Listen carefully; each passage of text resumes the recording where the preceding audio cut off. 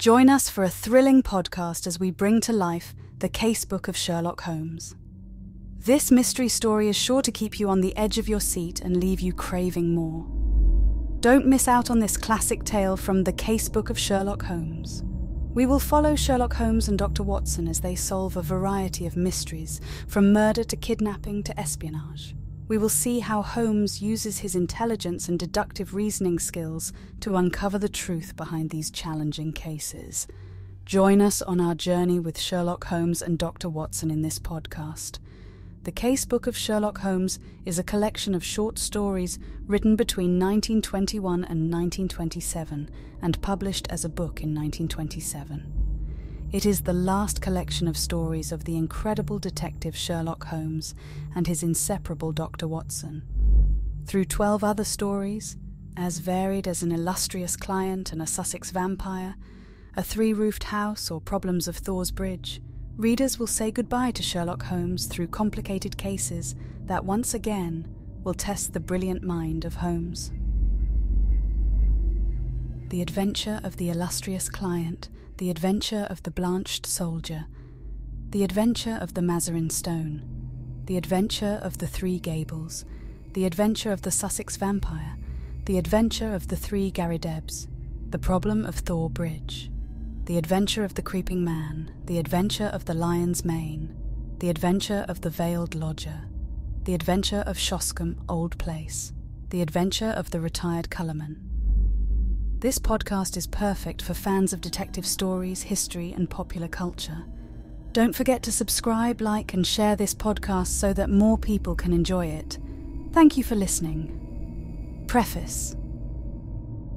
I fear that Mr. Sherlock Holmes may become like one of those popular tenors who, having outlived their time, are still tempted to make repeated farewell bows to their indulgent audiences. This must cease, and he must go the way of all flesh, material or imaginary.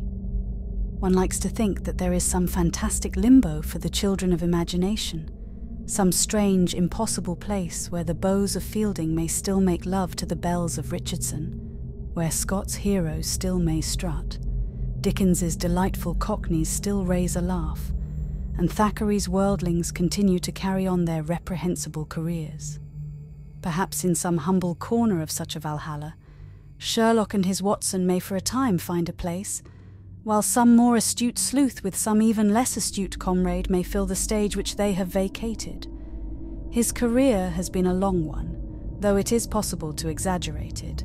Decrepit gentlemen who approach me and declare that his adventures formed the reading of their boyhood do not meet the response from me which they seem to expect. One is not anxious to have one's personal dates handled so unkindly. As a matter of cold fact, Holmes made his debut in A Study in Scarlet and in The Sign of Four, two small booklets which appeared between 1887 and 1889. It was in 1891 that A Scandal in Bohemia, the first of the long series of short stories, appeared in the Strand magazine. The public seemed appreciative and desirous of more, so that from that date, 36 years ago, they have been produced in a broken series which now contains no fewer than 56 stories, republished in The Adventures, The Memoirs, The Return, and His Last Beau. And there remain these 12 published during the last few years, which are here produced under the title of The Case-Book of Sherlock Holmes. He began his adventures in the very heart of the later Victorian era, carried it through the all-too-short reign of Edward, and has managed to hold his own little niche even in these feverish days. Thus it would be true to say that those who first read of him as young men have lived to see their own grown-up children following the same adventures in the same magazine. It is a striking example of the patience and loyalty of the British public. I had fully determined at the conclusion of the memoirs to bring Holmes to an end, as I felt that my literary energies should not be directed too much into one channel. That pale, clear-cut face and loose-limbed figure were taking up an undue share of my imagination.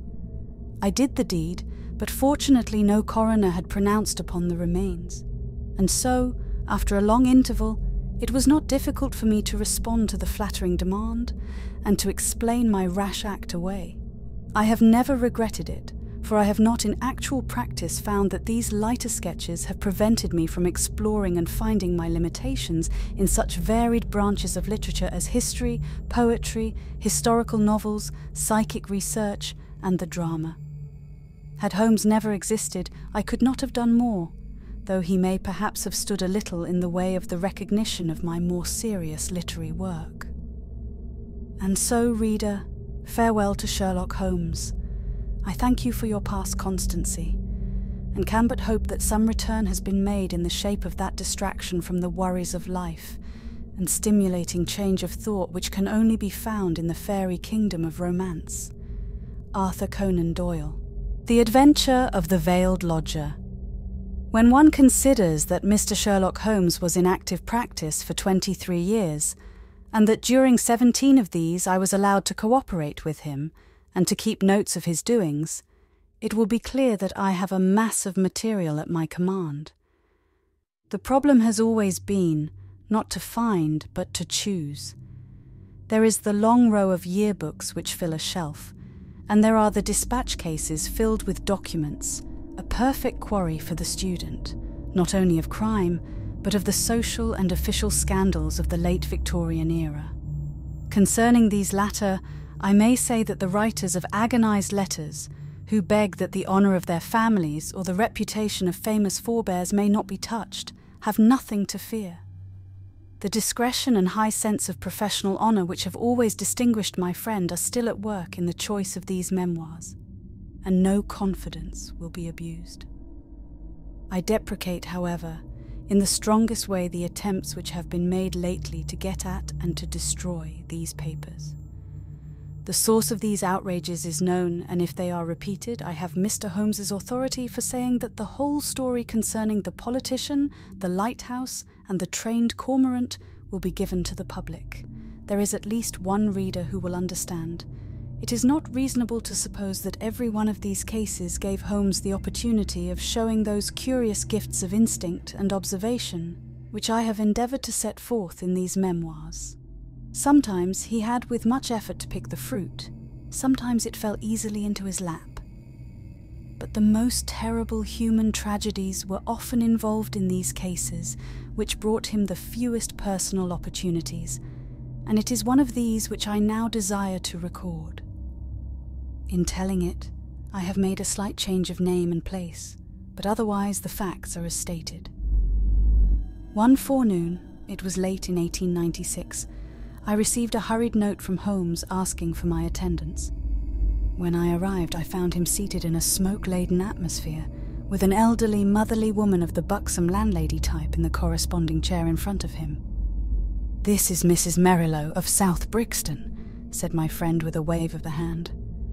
"Mrs. Merrilow does not object to tobacco, Watson, if you wish to indulge your filthy habits.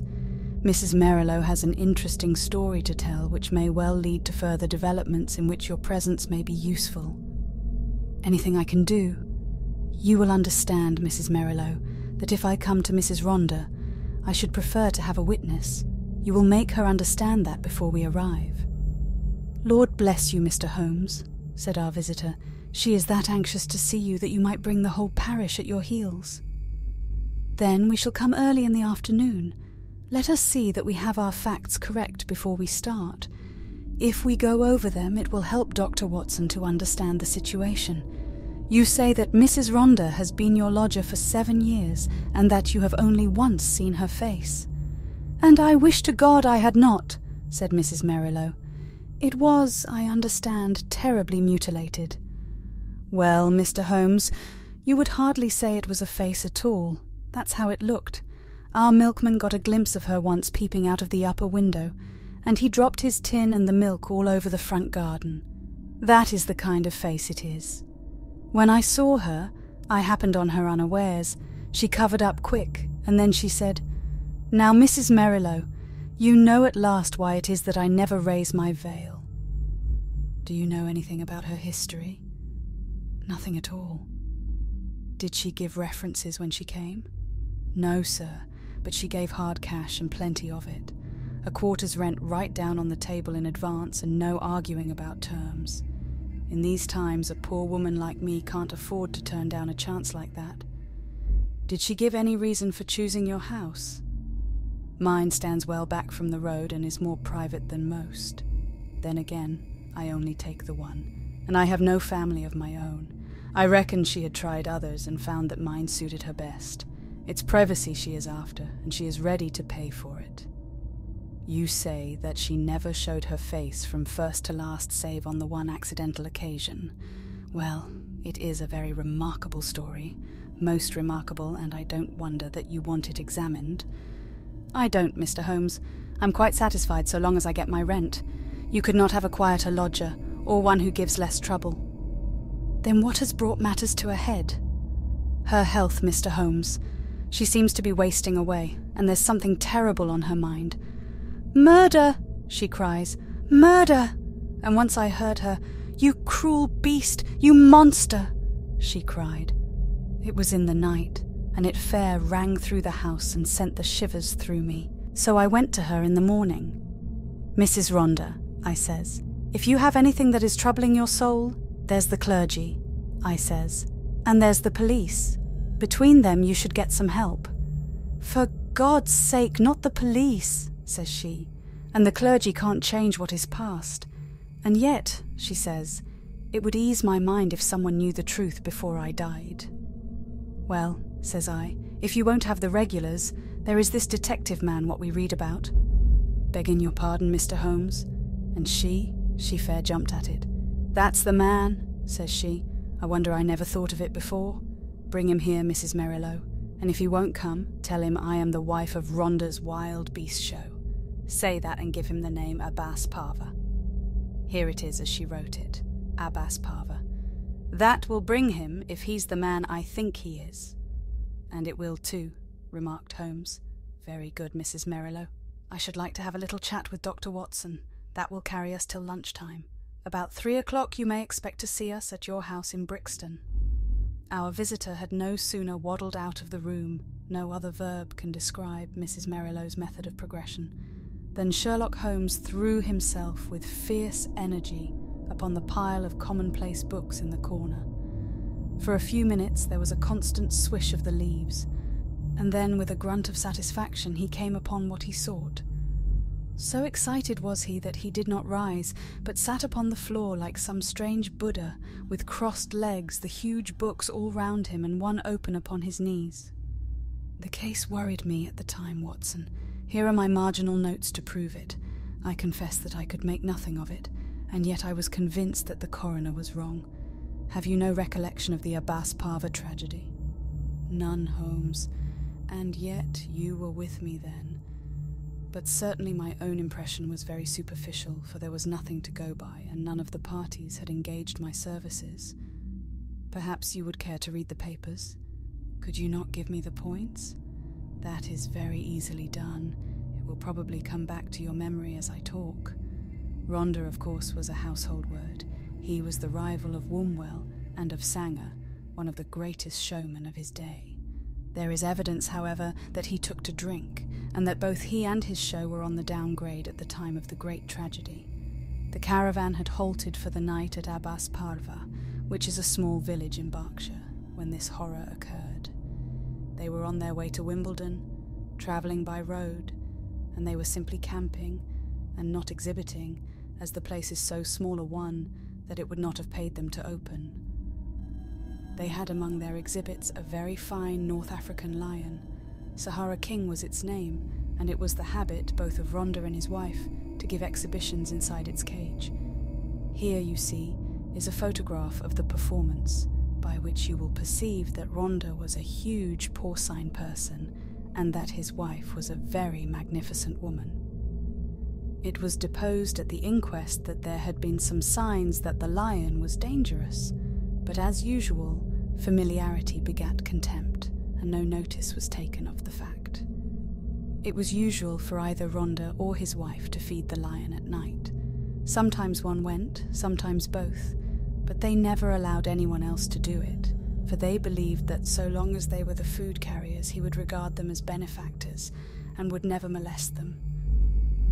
On this particular night, 7 years ago, they both went, and a very terrible happening followed, the details of which have never been made clear. It seems that the whole camp was roused near midnight by the roars of the animal and the screams of the woman. The different grooms and employees rushed from their tents, carrying lanterns, and by their light an awful sight was revealed.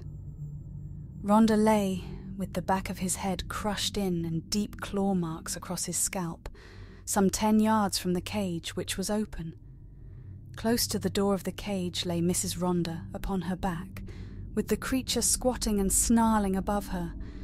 It had torn her face in such a fashion that it was never thought that she could live. Several of the circus men, headed by Leonardo, the strong man, and Griggs, the clown, drove the creature off with poles, upon which it sprang back into the cage, and was at once locked in. How it had got loose was a mystery. It was conjectured that the pair intended to enter the cage, but that when the door was loosed the creature bounded out upon them. There was no other point of interest in the evidence, save that the woman in a delirium of agony kept screaming, "Coward! Coward!"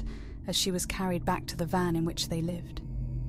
It was 6 months before she was fit to give evidence, but the inquest was duly held, with the obvious verdict of death from misadventure. "What alternative could be conceived?" said I. "You may well say so. And yet there were 1 or 2 points which worried young Edmonds of the Berkshire Constabulary. A smart lad that. He was sent later to Allahabad. That was how I came into the matter, for he dropped in and smoked a pipe or 2 over it." "A thin, yellow-haired man?" "Exactly. I was sure you would pick up the trail presently." "But what worried him?" "Well, we were both worried. It was so deucedly difficult to reconstruct the affair. Look at it from the lion's point of view. He is liberated. What does he do? He takes 6 bounds forward, which brings him to Rhonda. Rhonda turns to fly. The claw marks were on the back of his head, but the lion strikes him down. Then instead of bounding on and escaping, he returns to the woman, who was close to the cage, and he knocks her over and chews her face up. Then again those cries of hers would seem to imply that her husband had in some way failed her. What could the poor devil have done to help her? You see the difficulty?" "Quite. And then there was another thing. It comes back to me now as I think it over.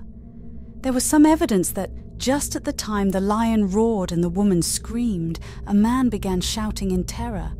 This man Rhonda, no doubt. Well, if his skull was smashed in, you would hardly expect to hear from him again. There were at least 2 witnesses who spoke of the cries of a man being mingled with those of a woman." "I should think the whole camp was crying out by then. As to the other points, I think I could suggest a solution." "I should be glad to consider it." The 2 were together 10 yards from the cage when the lion got loose. The man turned and was struck down.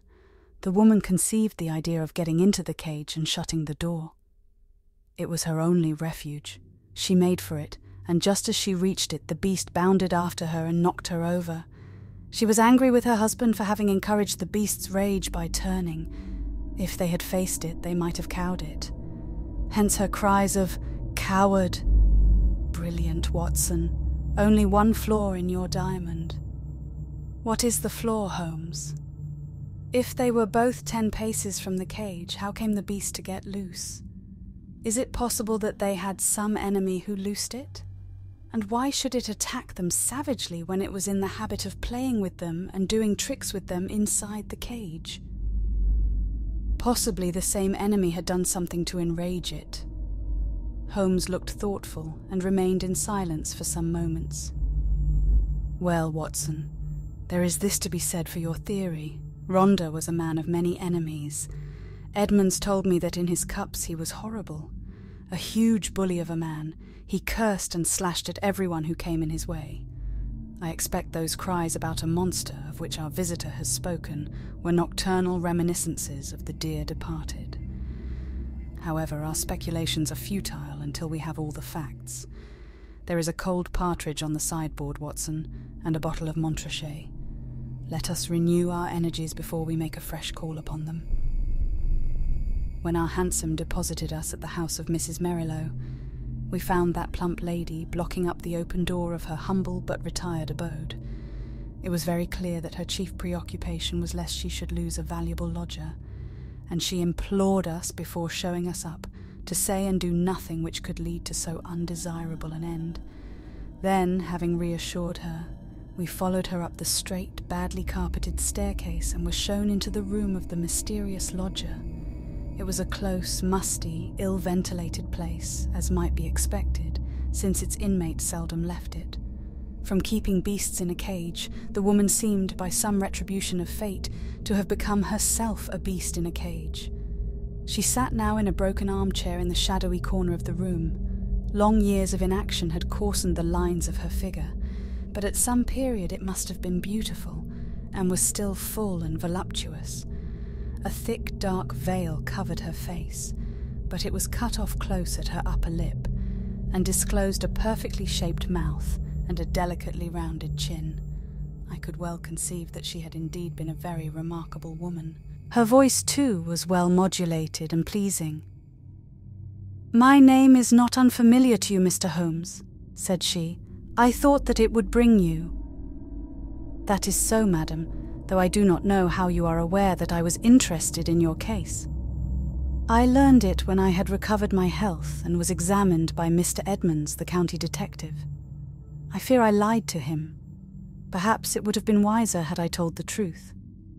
"It is usually wiser to tell the truth. But why did you lie to him?" "Because the fate of someone else depended upon it. I know that he was a very worthless being, and yet I would not have his destruction upon my conscience. We had been so close, so close." "But has this impediment been removed?" "Yes, sir. The person that I allude to is dead." "Then why should you not now tell the police anything you know?" "Because there is another person to be considered. That other person is myself. I could not stand the scandal and publicity which would come from a police examination. I have not long to live, but I wish to die undisturbed. And yet I wanted to find one man of judgment to whom I could tell my terrible story, so that when I am gone, all might be understood." "You compliment me, madam. At the same time, I am a responsible person. I do not promise you that when you have spoken I may not myself think it my duty to refer the case to the police." "I think not, Mr. Holmes. I know your character and methods too well, for I have followed your work for some years. Reading is the only pleasure which fate has left me, and I miss little which passes in the world. But in any case, I will take my chance of the use which you may make of my tragedy. It will ease my mind to tell it." "My friend and I would be glad to hear it." The woman rose and took from a drawer the photograph of a man. He was clearly a professional acrobat, a man of magnificent physique, taken with his huge arms folded across his swollen chest and a smile breaking from under his heavy moustache, the self-satisfied smile of the man of many conquests. "That is Leonardo," she said. "Leonardo, the strong man, who gave evidence." "The same. And this is my husband." It was a dreadful face, a human pig, or rather a human wild boar, for it was formidable in its bestiality. One could imagine that vile mouth champing and foaming in its rage, and one could conceive those small, vicious eyes darting pure malignancy as they looked forth upon the world. Ruffian, bully, beast. It was all written on that heavy-jowled face. "Those two pictures will help you gentlemen to understand the story. I was a poor circus girl brought up on the sawdust, and doing springs through the hoop before I was 10. When I became a woman, this man loved me, if such lust as his can be called love, and in an evil moment I became his wife. From that day I was in hell, and he the devil who tormented me. There was no one in the show who did not know of his treatment. He deserted me for others. He tied me down and lashed me with his riding whip when I complained. They all pitied me and they all loathed him, but what could they do? They feared him, one and all, for he was terrible at all times and murderous when he was drunk. Again and again he was had for assault and for cruelty to the beasts, but he had plenty of money and the fines were nothing to him. The best men all left us and the show began to go downhill. It was only Leonardo and I who kept it up, with little Jimmy Griggs, the clown. Poor devil, he had not much to be funny about, but he did what he could to hold things together. Then Leonardo came more and more into my life. You see what he was like. I know now the poor spirit that was hidden in that splendid body, but compared to my husband, he seemed like the angel Gabriel. He pitied me and helped me, till at last our intimacy turned to love. Deep, deep, passionate love. Such love as I had dreamed of, but never hoped to feel. My husband suspected it, but I think that he was a coward as well as a bully, and that Leonardo was the one man that he was afraid of. He took revenge in his own way by torturing me more than ever. One night my cries brought Leonardo to the door of our van. We were near tragedy that night, and soon my lover and I understood that it could not be avoided. My husband was not fit to live. We planned that he should die. Leonardo had a clever, scheming brain. It was he who planned it. I do not say that to blame him, for I was ready to go with him every inch of the way, but I should never have had the wit to think of such a plan. We made a club. Leonardo made it, and in the leaden head he fastened 5 long steel nails, the points outwards, with just such a spread as the lion's paw. This was to give my husband his death blow, and yet to leave the evidence that it was the lion which we would loose who had done the deed. It was a pitch-dark night when my husband and I went down, as was our custom, to feed the beast.